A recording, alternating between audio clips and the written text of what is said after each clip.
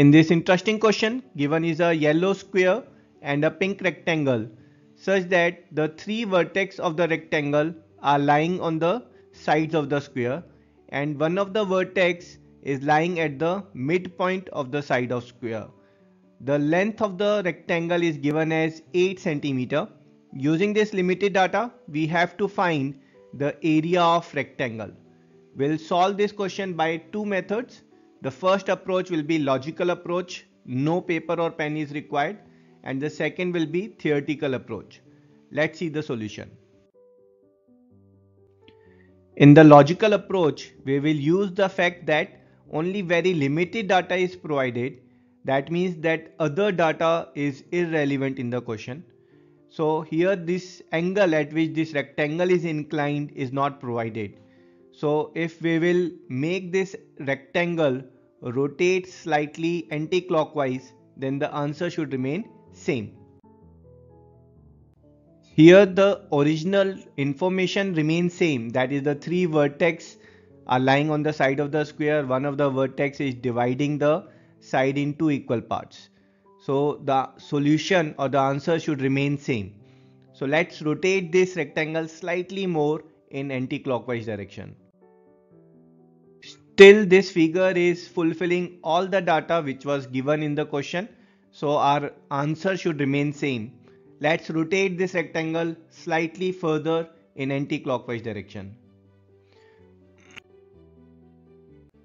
So this figure also fulfills all the data which was given in the question and our answer should remain same. So this breadth is 8 cm. So this will also be 8 cm and the remaining will also be 8 cm. So we can say that the side length of the square is 16 cm and the area of this rectangle will be length times breadth or 8 times 16, which is 128 cm square, and that's our answer. Let's see the second approach, which will be theoretical approach. Let's assume the side length of square is a centimeter and thus DH is a by 2 and HC is a by 2 centimeter. From point E, let's drop a perpendicular on DC. This length EI will be same a centimeter and HG will be same as EF or 8 centimeter. Let's assume this angle G here is alpha degrees and thus this angle H will be 90 minus alpha. This angle is 90 degrees and hence this angle here will be same alpha degrees. Now if we look at the triangle EIH and triangle HCG, now these two triangles are similar by angle similarity and thus the ratio of corresponding sides will be equal. We can say that EI upon EH will be same as HC upon CG.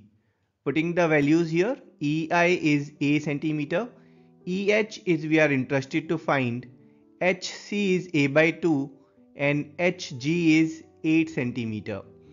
Solving this equation, a will get cancelled on both the side, will get EH as 16 centimeter and EH is nothing but length of the rectangle and thus the area of rectangle is length times breadth or 8 times 16, that is 128 centimeter square, and that's our answer. I hope you enjoyed both the solutions. I will see you in next video. Till then, tata, bye bye.